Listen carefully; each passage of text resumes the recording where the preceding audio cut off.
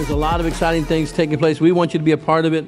You know, Gideon was going to fight a battle that seemed unwinnable. Sometimes we face things that we can't win on our own. You know, the doctor says, well, you've got cancer. And you don't know how to fight it. What are you going to do? You've got diabetes, you know, and you're thinking, well, what do I do? You know, you try to do what you can. But at one point or another, you got to let God do what you can't. Amen? And Gideon was fighting a battle. He was up against great odds, outnumbered like 1,000 to 1. It seemed like an impossible battle to win. And God said this. He said, Gideon, if you're worried about this battle, go listen to what they're saying in the enemy's camp. And so he snuck over with one of his soldiers, and they went to the border of the enemy's camp, and they heard two guys talking. And one of them said, I had a dream last night. He said, I dreamt that a loaf of bread rolled down this hill and crushed our tent and just laid it out flat. And the other guy said, that's nothing except the sword of the Lord and Gideon. And boy, Gideon got so excited about this dream of a loaf of bread. Now, I got to tell you, I have never gotten excited about a dream of a loaf of bread. And I couldn't understand why Gideon got excited about that. Do you remember the Lay's potato chip commercials that said no one can eat just one? One time my brother said, I'm going to try to see if I can eat just one. He ended up eating the whole bag by himself, you know. And that night he dreamt that a potato chip was attacking him. I don't know if it was a dream or if it was really attacking him. You know, I mean, but I don't usually dream about, you know, a loaf of bread or a potato chip. But Gideon was hearing this dream about a loaf of bread, and he got excited. And I thought, why did he get excited? Well, if you go back a little bit and you read, see, Gideon had a visitation. It looked like the Lord came and visited Gideon. And Gideon said, before you leave, wait, I want to bring something to you. And Gideon brought him an offering. And see, Gideon was a wheat farmer. He grew wheat for a living, and he sold wheat to make bread. And part of the offering that Gideon had given to the Lord was a loaf of bread. And then I realized why Gideon got so excited. See, what he was seeing in that dream was his offering. See, his offering in the hands of God became a weapon against his enemies. Whoo, did you hear what I said? Your offering in the hands of God becomes a weapon against your adversaries. Then I realized why Gideon was so excited, because that was so powerful. You see, God says, give and it shall be given unto you. In other words, whatever you sow, God said it's going to come back to you. See, Gideon was seeing his offering again. And his offering was winning the battle for him. I want to tell you something. We're going to get ready to receive this morning's tithes and offering, but I want you to know something. You will see your offering again. Whatever you give today, you're going to see it again. Say this, say, I will see my offering again.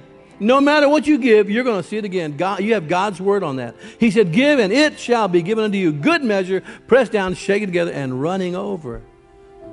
You're not only going to get back what you sow, but you're going to get back after you sow, and you're going to get back more than you sow. Amen.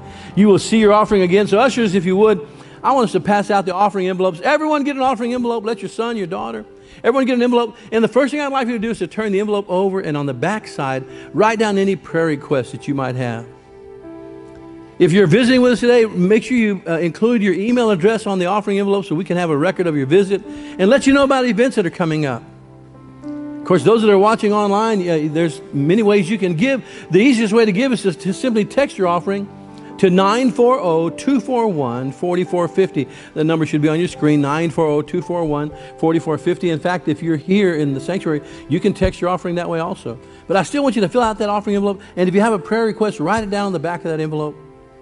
Of course, you can always go to our website and give that way. And if you want to take some offering envelopes home with you, let us know, because we have plenty. And you can mail your offering in during this time that a lot of people are staying home and sheltering in place. Some have called and said, hey, would you mail us some offering envelopes? Because we want to be able to mail our offering in and our tithe in. So you can mail your offering in. The address is 806 Russell Palmer Road, Kingwood, Texas, and the zip is 77339. You can go to our website, clc-church.com, clc-church.com. And click on the Give button. The menu will drop down, and you can give through PayPal that way. Of course, the easiest way to give is to simply text the number, text the name out to the number on your screen, 940-241-4450. If you're writing a check, just write it out to CLC. If you're giving with your check card or your credit card, debit card, just fill out all the information, include your expiration date and your phone number. And let's pray over this morning's offering. Heavenly Father, we thank you for this opportunity to return a portion of that you've blessed us with. Take this offering we're about to receive and multiply it. Let it meet all the needs of the church. Lord, let it be enough and to spare. Lord, answer every prayer, heal every hurt. And Lord, let your will be done in and through our lives. In Jesus' holy name we pray. And everyone said, amen, amen. Now prepare your offering, and ushers, whenever you're ready, you can receive this morning's tithes and offering. I want to share a message with you this morning I've entitled, What About Me? I want you to say that with me. Say, what about me? Say it again. Say, what about me? Amen. John chapter 8, verse 31. Then said Jesus to those Jews which believed on him, if you continue in my word, then you are my disciples indeed, and you shall know the truth, and the truth will make you free. Amen. Let's pray. Heavenly Father, we thank you for your word. Lord, open our spiritual eyes and ears. Let us receive from heaven. Let your word be spoken. Let your will be done. In Jesus' holy name we pray. And everyone said, amen. You can be seated. Thank you so much for being here today. I want to talk to you today about surviving, about overcoming. Amen. And I don't mean just surviving 2020. Hello. That's a challenge enough. But surviving life in general. Overcoming challenges that we face in everyday life. You know, there's been so much unrest and turmoil this year and in our world. There's accusations of hate and racism flying all around. People are rioting and pulling down statues. And it seems a little strange to me because I've never seen a statue hurt anyone. I've never seen a statue, start a fight or strike anyone. But how can we get free from all this turmoil? And it's not just the problems in the world today, but turmoil that's going on in individuals in their own life. Battles that they face inwardly. Problems with our own family, with our friends, with our neighbors, with our brothers and sisters. In our opening text, Jesus is speaking about being set free. And he wasn't simply talking about someone who is maybe locked up or incarcerated, physically bound, but he's talking about people that were in bondage mentally or spiritually as well as physically. He's speaking about total freedom. And I think, part of what I think of when I think of total freedom is peace. Just living in peace. Amen? I think it was Rodney King years ago that said, can't we all just get along? Hello. Can't we just have peace and be free from all this condemnation? You've heard me speak on this topic before, but years ago, the famous songwriter and singer John Denver sang a song, and part of the words, part of the lyrics said, sunshine on my shoulder makes me happy. Sunshine in my eyes can make me cry. It's a pretty song. I can't do it justice. Sunshine on the water looks so lovely. Sunshine almost always makes me high. It's a pretty song, but it's not the truth. I mean, it sounds good, but the truth is all the sun does is shine. Amen? I mean, it's just a big ball of fire, magma out there in space, and all it does is shine every day. It doesn't make you happy. It didn't make John happy. Who made John happy? Well, John made John happy. Amen? See, some people say, oh, the sun gave me sunburn. The sun made me sweat. The sun gave me cancer. No, it didn't. The sun's just shining. You're the one that decides whether to get out in the sunlight. Hello? The sun doesn't make you happy. It doesn't make you sick. It doesn't make you tan. That's your choice. Come on, somebody. The reason I tell you that is because we often tell ourselves a lie. And if you believe the lie, you're never going to be set free. But Jesus said, if you know the truth, it's interesting. He said, you shall know. The word know in the Hebrew is gnosko, or it may even be Greek. Gnosko, it means to be acquainted with. In Spanish, we have words, it says conosco. It means to know somebody, to be acquainted with somebody. And Jesus said, you will conosco, or gnosko, the truth. And the truth that you know will make you free. And the more truth you know, the more free you're going to be. You learn the truth about salvation, you get saved. You learn the truth about healing, you get healed. You learn the truth about sowing and reaping, then you're going to start sowing, you're going to start reaping. Amen? And the more truth you know, the more free you're going to be. Amen? It's nice to hear John say sunshine makes him happy, but the truth is John makes John happy. All the sun does is shine. Amen? A lot of times people would rather fix the blame than fix the problem. People don't like to take... It's hard to find somebody that you say, well, what happened here? And they say, well, that's my fault. I wasn't paying attention, or, I got a little lazy. Today, it's rare to find people that will actually own up to their own problems. I remember years ago at home, I can't remember what happened. Something happened, and I was going to get on to my kids about it. Something like, they left the milk out all night, And I remember I said, kids, who left the milk out all night? And my oldest son, Anthony, he said, Josh. I said, Anthony, Josh didn't spend the night here last night. He said, Aaron. I was like, he didn't know who did it. He was just blaming somebody as long as it wasn't him. Hello. Josh. I said, Josh wasn't here. Aaron, just anybody. We just don't want to take credit ourselves. Hello. But if it's not our problem, then it's not going to be our victory. If it's not our battle, then it's not going to be our win. Amen.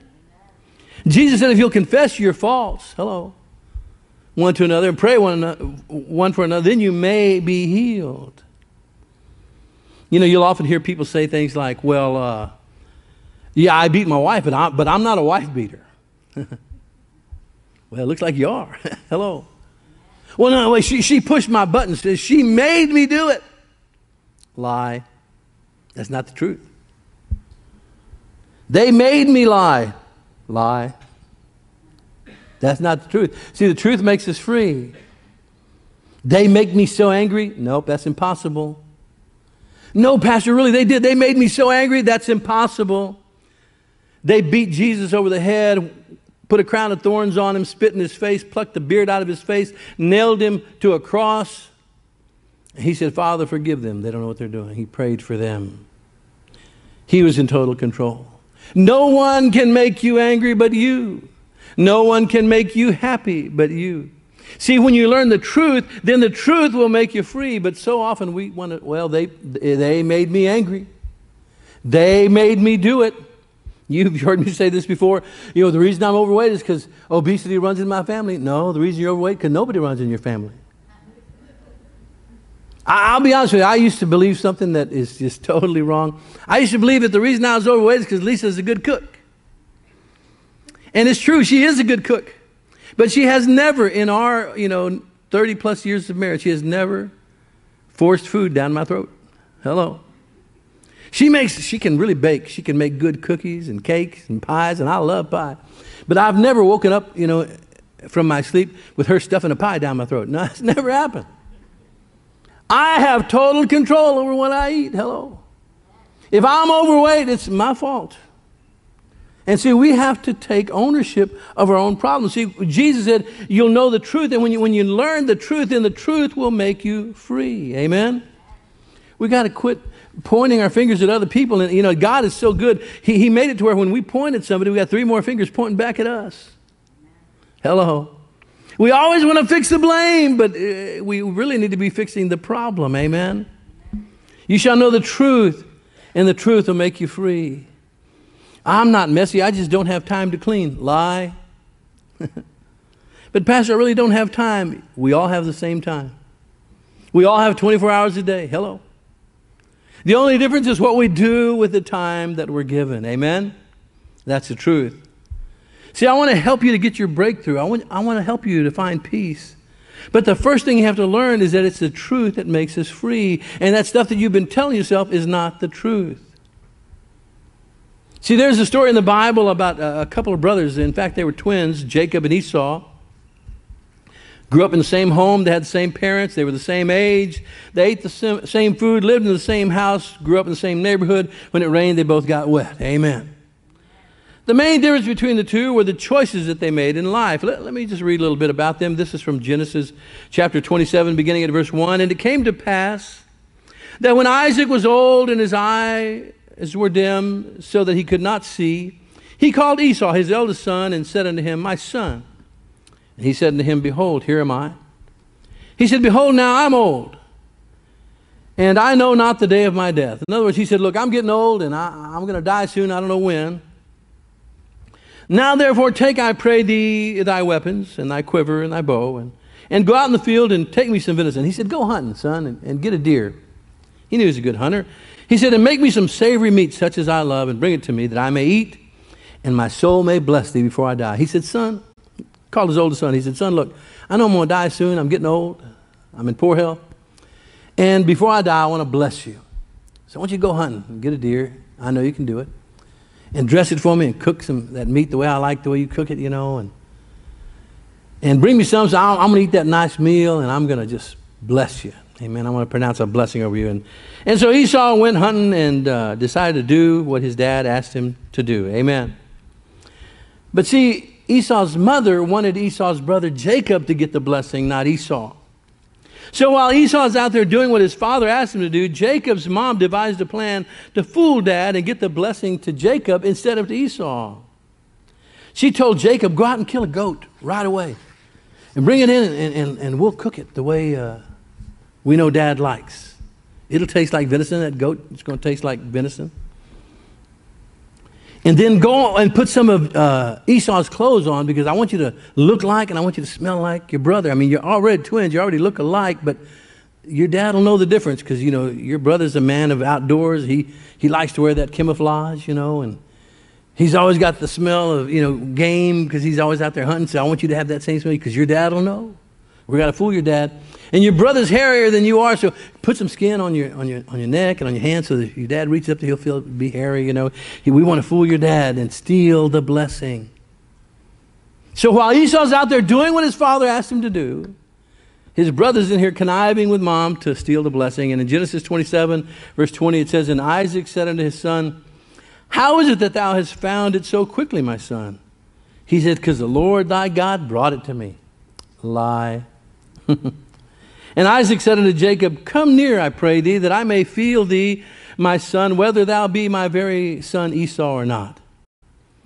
Isaac was a little suspicious. Man, I don't know, something about this one doesn't sound like Esau, And Jacob went near unto Isaac his father, and his father touched him, and he said, the voice is Jacob's voice, but the hands are the hands of Esau. And he didn't realize, he discerned him not that he was being fooled, because his hands were hairy, and he seemed like his brother Esau's hands, and so he blessed Jacob instead of Esau. Wow. And what had just taken place was terrible. Jacob deceived his own father, stole his brother's blessing by sneaking and doing underhanded things. The birthright of the firstborn was a double portion of what the parents would leave him. Twice as much would go to the firstborn. They would really have an advantage. But now Jacob stole this from his dad. And in Genesis 27, verse 30, it says, and it came to pass, as soon as Isaac had made an end of blessing Jacob, and Jacob was yet scarcely gone out from the presence of Isaac his father, that Esau, his brother, came from his hunting. And he also had made savory meat, and he brought it unto his father, and said unto his father, let my father arise and eat of his son's venison, that your soul may bless me. And Isaac his father said to him, who are you? He said, I'm your son, your firstborn, Esau. You just told me to go hunting. You told me to bring you some venison. I just did what you told me, Dad. And Isaac said, where is he that has taken venison and brought it to me? And I've eaten it before you came. And I have blessed him, and he will be blessed. His dad said, wait a minute, somebody came before you, and they gave me some meat to eat, and I blessed them, and they're going to get the blessing, because when I give my word, I keep it. Can you believe it? I mean, Esau was out there doing what his father called him to do, and his conniving mom and brother steal his blessing. Can you imagine that? And Esau still has the bow and arrow close by, and he says, you know what? I know my father's near death, but when he dies, I'm going to kill my brother Jacob. That no good for nothing, been stealing stuff from me all my life. He's been a thorn in my side. Oh, when Dad is not here anymore, I'm going to kill him. Whoo! Because Jacob's the reason for all my problems. Can you imagine how Esau felt? I mean, think about it for a second. Can you imagine for a second how Esau felt? He's out there doing what Dad called him to do, and this no good for nothing goes and steals his blessing. Can you imagine that? I mean, I'm really asking. I'm asking if you can imagine that, because I think you can. Because I've talked to people that have been through very similar things. See, you've been out there going to church and paying your tithes and helping out in the church, and you're at church every Sunday and you're at church every Wednesday, and you can't even get your car fixed, but your neighbor out there that's selling drugs and getting drunk every weekend, he's got a brand new car. And see, Esau said, hey, Dad, what about me? Do you have a blessing for me? I mean, I was out there doing what you called me to do. Somebody say, what about me? Come on, say it. Say, what about me? I mean, that's what he was asking. Hey, Dad, what about me? I mean, I was doing what you told me to do, and you blessed that no good for nothing? You ever been in a situation like that? You know you're trying to eat right, you're eating all your vegetables, you quit eating pies, you quit drinking soft drinks, you started going to the gym 3 times a week trying to lose weight, and after a month of this torture, you weigh yourself and you gain 2 pounds. And then that coworker, you know, that's sleeping with a different guy every week, comes in and says, whoo, I've been drinking Slim Fast and I lost 10 pounds this week. And you go, well, praise the Lord. You go, girl. You go right in the middle of the street and let somebody hit you with a car. You know, hey, God, what about me? I mean, I've been trying so hard. I had a friend, a coworker, someone who helped me in church, a woman of God who loved the Lord. She was a nutritionist by occupation. She ate healthy. She would get up and run 5 miles every morning. She worked hard to stay in good health, wouldn't eat anything that was bad for her. And then one day she went out of town. When she came back in town the next day, she wasn't at work. I tried to find her. She was in the hospital. She died the day later. What? Yet you find your old, Uncle Fred that's been drinking all his life, and he's passed out most of the time, and he eats bacon for breakfast every day, and he's 104 and still going strong. Amen. And you're like, wait a minute. God, I'm doing what Esau was doing what his father called him to do. Anybody know what I'm talking about? Amen. What about me? Do you know how Esau felt? You're at church trying to, keep your moral values, and you've been a good girl. You've been supporting the church financially. You've been praying for a Christian man all these years, and you've been good to God, and you've been at the altars praying and fasting and prayer. God, send me a man. And you turn on the TV and you see Honey Boo Boo's mom, Mama Jean, got a man, and you don't. And she's getting high on cocaine. They're thinking about the rest of her cocaine, and you're like, hey, God, what about me? That's what Esau was saying. He was saying, God, what about me? My brother who lied at you, I'm going to kill that boy. That's what he said, I'm going to kill him. It's his fault that I'm in this mess. It's his fault that I have these problems. What about me? And I was thinking about that, and I was reading what his father told him. See, in Genesis 27, verse 38, it says, and Esau said unto his father, hast thou but one blessing, my father? Bless me even also. Father, what about me? Oh, my father. And Esau lifted up his voice and he cried. And Isaac his father answered, and this is what he said unto him. He said, behold, thy dwelling shall be the fatness of the earth, and of the dew of heaven from above. And by the sword you'll live, and you'll serve your brother. Well, that had to hurt. You're going to serve your brother. And it shall come to pass when thou shalt have the dominion, that thou shalt break the yoke of your brother from off your neck. And Esau hated Jacob because of the blessing wherewith his father blessed him. And Esau said in his heart, the days of mourning for my father are at hand, and then I'm going to kill my brother Jacob. Boy, I'm going to kill Jacob. Now, I don't know if he listened to his dad, because he was saying, Dad, what about me? And his dad answered his question. He said, listen, you're going to live by the sword. And you're going to do okay, but it's not going to be as easy as your brother. Your brother's going to have it easy. Because I pronounce a blessing on him, he's going to get it. He said, but when you have the dominion, then you're going to break that yoke of your brother off your neck. And I thought about that. What do you mean when you have the dominion? See, because he wanted to kill Jacob. He said, I'm going to kill Jacob because it's his fault that all this is going on in my life. It's his fault that I didn't get the blessing. It's his fault that, I'm out there working all day, but I'm not getting what I need. It's his fault. And you know what that is? That's a lie. And we like to tell ourselves that. Well, they make me so angry. Whoo. They push my buttons. Oh, they did this and they did that. You know what? You can't fix they. The only one you can fix is you. And if it's not your problem, then it's not your fix. See, if it's them, if they really are the ones that make you mad and they make you angry and they tick you off and then you can't do anything. You're just a puppet. They're controlling you. But if you finally get dominion, that means to dominate. You get a hold of this thing and you realize that you're responsible for your own life. Hello. When you finally tell yourself the truth, hey, wait a minute. I'm going to tell you something. And this is something that I want to be careful how I say it, because I've got a brother that is blessed. I mean, just blessed. And I'm happy for him. I really am. But I could see how maybe if I wasn't a Christian man, how I could be upset like Esau was. See,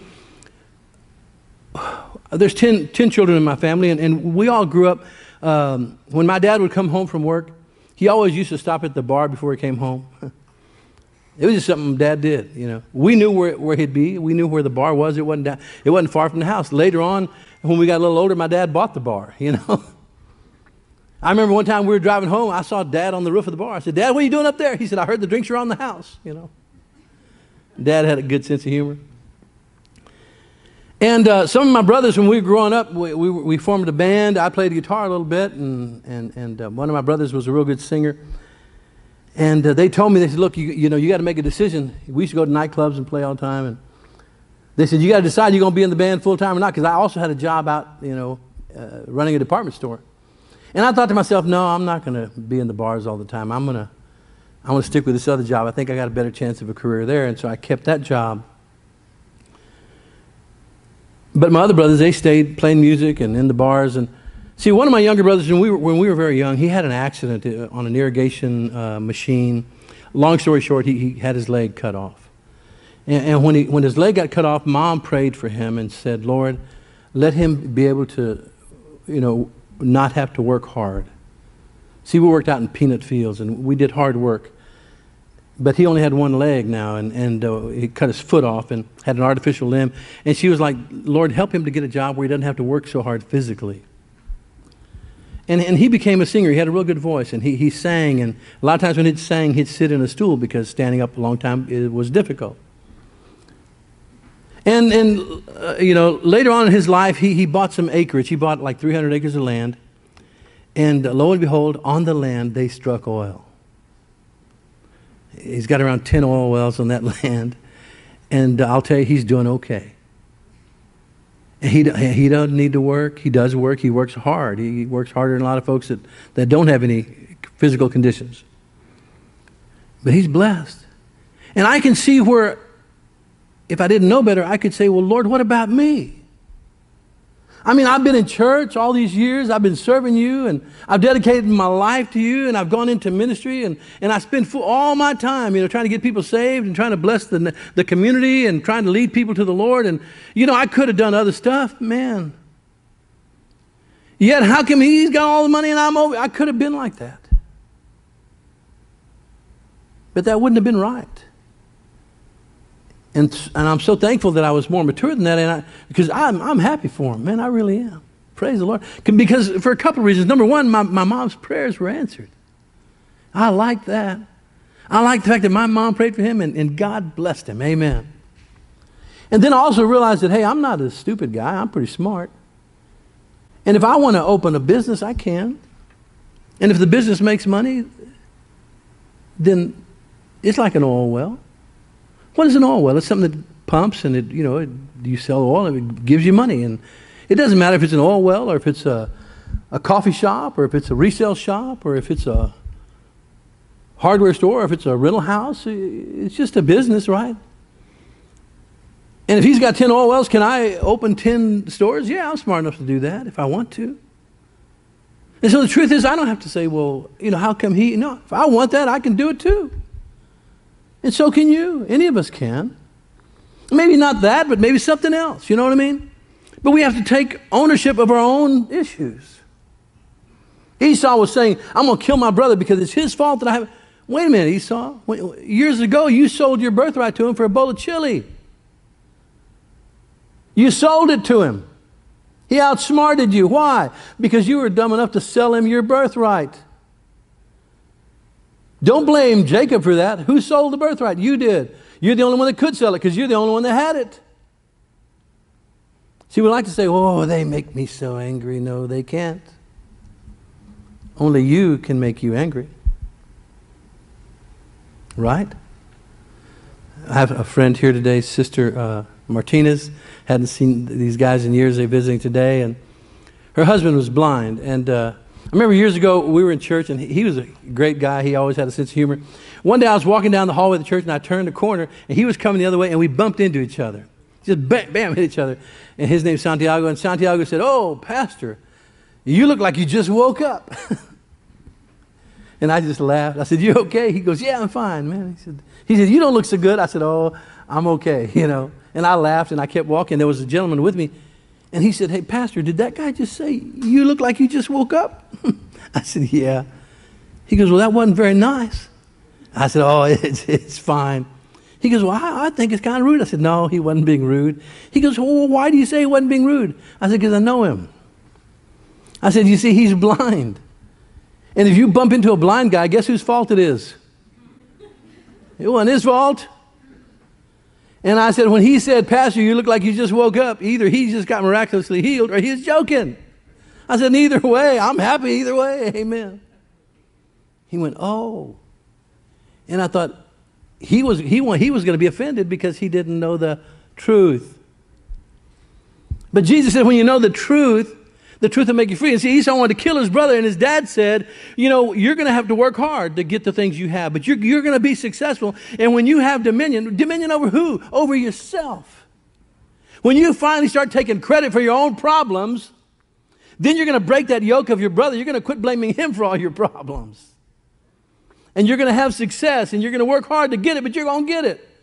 And you're not going to be worried about what your brother does. You're not going to be blaming him for everything else.